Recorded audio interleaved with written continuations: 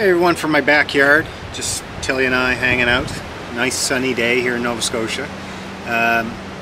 Last night I decided it was about time to sew up the snakeskins that I ripped a few camping trips ago because they weren't working so well. And for anyone that doesn't know, snakeskin is what you put your tarp in to easily deploy and then to put it away. I did do a video of how I deployed it. And today I may do a bit of how I put it away. However, I'm kind of running out of time on the video. It's already 16 minutes long, which is a little long. Yeah, today's sunny. It's really windy. It's beautiful. And yesterday was dark and cloudy. And so you're going to notice a difference in the videos. I hope I didn't put in too much useless stuff, but I always like watching other people's videos for tarp setup and hammock setup. Like I said, this is my Hennessy Hammock Explorer XL, which I don't take out as much now, especially when I'm going light because it's heavier. But it is a beautiful hammock. Everything about it's nice. Like it's well made. The only modification I might make at some point is changing out the suspension lines. I talk a little bit about what suspension I use on it, and the way I do it is really simple and actually quite easy. So maybe if I can spare more weight in my pack, I can take the Hennessy, but if you're counting grams, I typically switch over my Warp on it, Blackbird. But this one is just as comfortable. It's just a slightly bigger package. Okay, so first things, to get all my stuff. The more I get into the hammock camping, the more stuff I end up getting. So even coming in from inside, I ended up bringing a backpack. Hennessy Hex Fly. I'm actually probably not going to set that up. Or no, I might decide. There's just some line. I'm going to maybe set up a tripod. Don't usually carry this in the woods. It's like a fishing repair line, so it's supposed to be ultra durable. And this is my Journey Tarp, which I've already taken out. There's the snakeskin that's ripped. So that's what I'm actually out here to do today, is to fix that. I usually have it all wrapped up inside this bag. And I think last, Hennessy Hammock Explorer XL. I'll stick it in the dog bowl. Don't need that. Hey pup. My Hennessy Hammock Explorer XL. Haven't done any modifications to it. There's the, can't remember how long the tree straps. This is the only thing that I do different.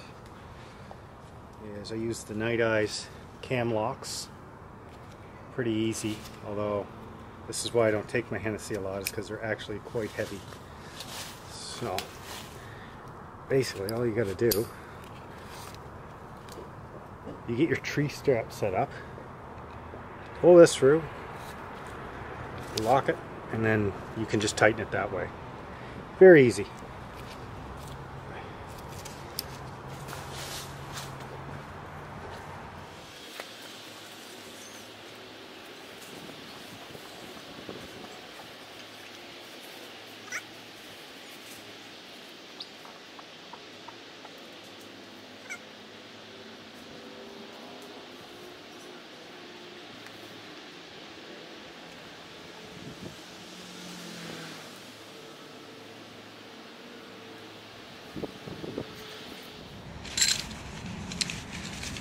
This is my Hammockgear Journey stuff sack. The whole hammock fits in that, or the whole tarp fits in that. And I carry, I don't know, 8 of these, whether I use all 8 or not. They don't weigh anything. They're Dutchware. I'm sure that they're just rebranded. I've seen several different ones. I've seen MSR ones look identical. It really doesn't matter. I was always kind of person that said, oh well, I'll just cut a stick when I get out in the woods. And we went to a few campsites where there were tons of sticks around. I just couldn't be bothered. I got tired of everybody else being set up before me, and meanwhile I'm still cutting steaks or digging the axe out and the saw and the knife. Sometimes it's just nice to get everything set up right away. So I'm going to just do the tie-outs on the tarp now. Tilly wants to play with her frisbee. And come here. Good girl. I'll do the tie-outs and then I'll hang the tarp. Hey, Pop. maybe I'll play Frisbee for a couple minutes first.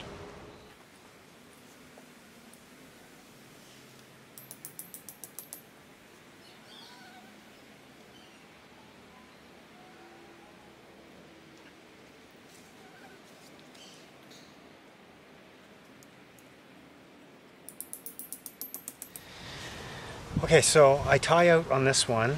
I have a line on either side of the ridge line, just off the hooks on the end. I like to use the Dutchware Flyz, Tarp Flyz, I guess is what they're called. Ooh, there they are.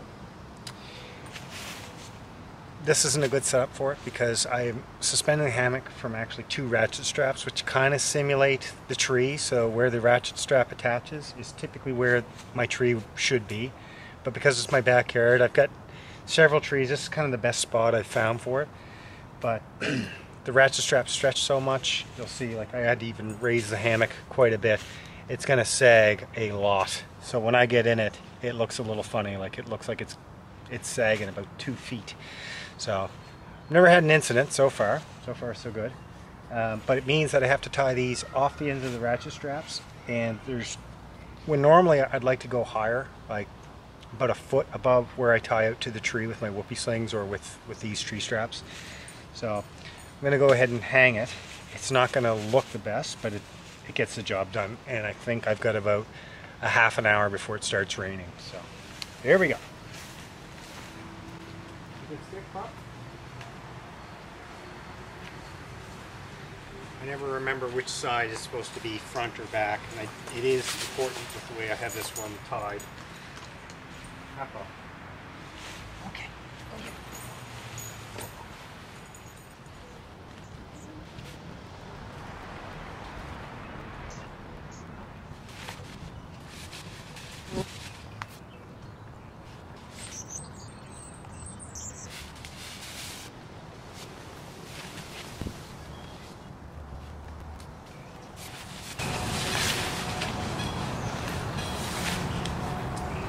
That is really high off the top, and this is the problem with the way I've got it set up.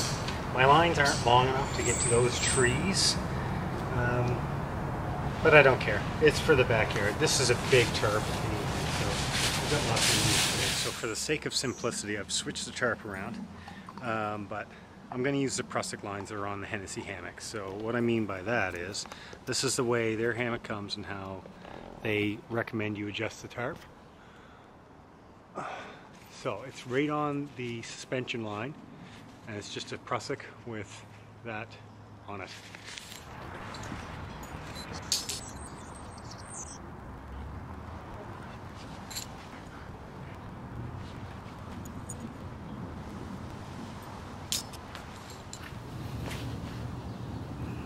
So, Tilly's got the ground all chewed up here anyway.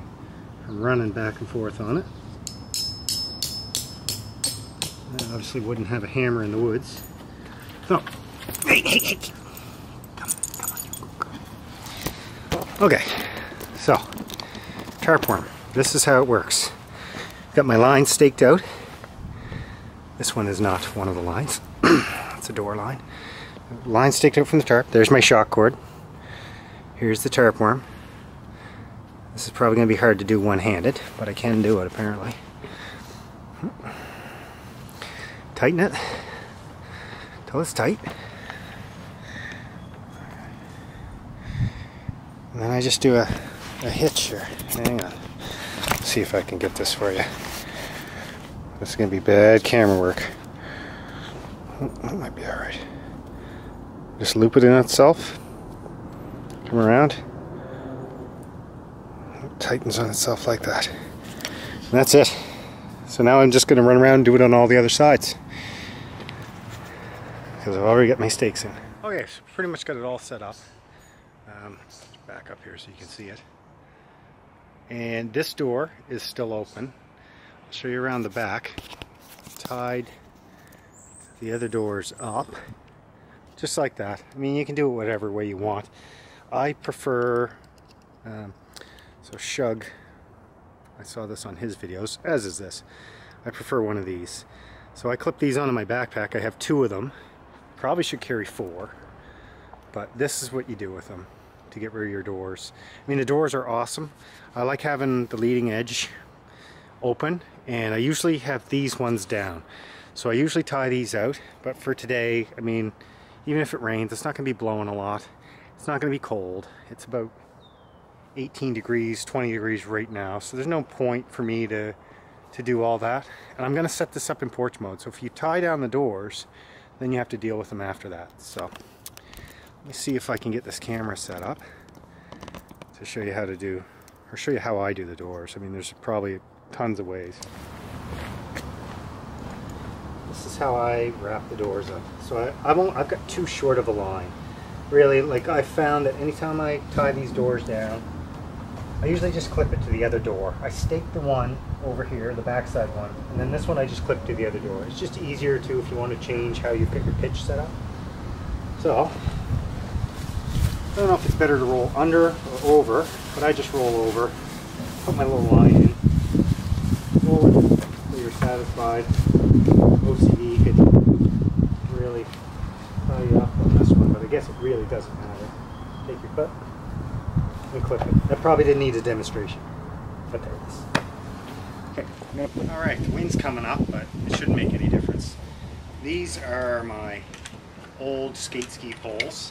Obviously not using them hiking. Whenever I'm out in the woods, I just use sticks. That is one thing. You only have to grab a couple of them. It's usually pretty easy to find. These are 165 centimeters tall, so they're, you know, just shy of 6 feet. Oh, and the rain is starting, so we'll get a move on. For this, you just undo the line, let go slack. I flip the pole upside down, wherever you want to do it. Good thing about these are they've got a carbide tip which fits right in the Hammockgear grommet. I'll show you that here in a second. Probably have to readjust this once I get this next one tied up. Hop up. What do you got? Okay. Second pull. Now I see the claw already. This is where the shock cord comes in handy. I don't know if you can hear me way over there. Loosen. Pull. Back up.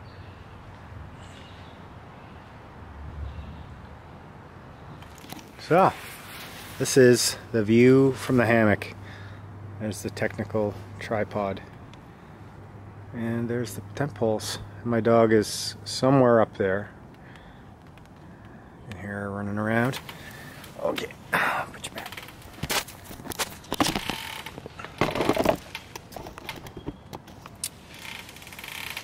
The show. Oh, I got the camera set up. Anyway, pretty happy with that. Okay, so I finished showing up the snakeskins, which is the reason I set up the whole thing to begin with. That, play around with the camera a little bit, show some tarp setup. I'm not a good seamstress at all. I do a lot of leather work, but it's not the same. This is the very fine mosquito netting, basically, is what I would compare it to. Or no seam netting. That's my repair job. It's not very good. It's lighter than the bug net on the Hennessy hammock, and this is the Hammockgear snakeskin. Hennessy hammock makes theirs out of basically the same material that the tarp's made out of, but it makes it a bit heavier. This one allows the tarp to dry even when it's rolled up. Although your tarp is folded and rolled in on itself, so it's not going to dry that much regardless. So what I'm going to do now is I'm going to take down the tarp, put it in the snakeskin. I'm going to put that on ultra fast forward mode, and then just leave it suspended above the hammock, because I decided I want to keep it set up for a couple of days. I'm not going on a fishing trip in a few days, so I may leave it up for tonight and tomorrow. Anyway, let's get at it.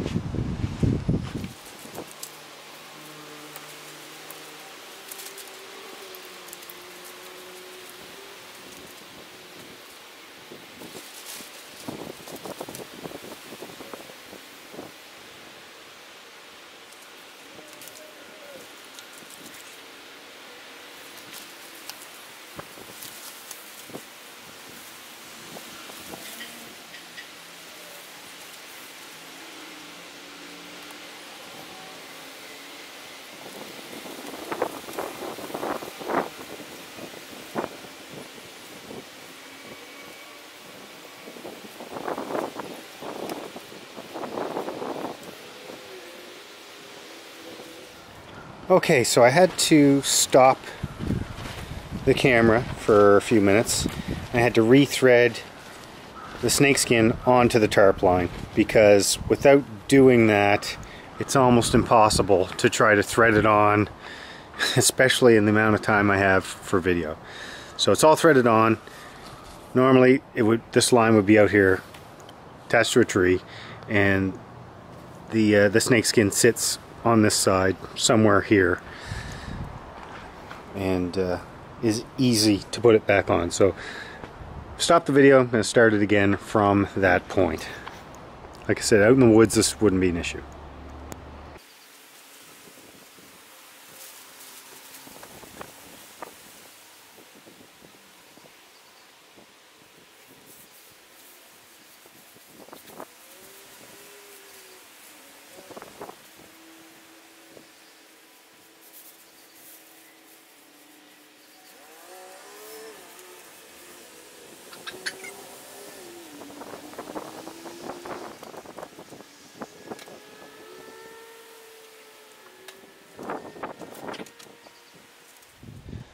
Okay, that's basically it. It took a little longer for me to get the snakeskin on. What I usually do is I'll roll it onto itself a lot better and make sure all the lines are tied up. My dog's just in prison here, whining to get out. She was up asleep. She must have heard me come out. So that's all there is to it.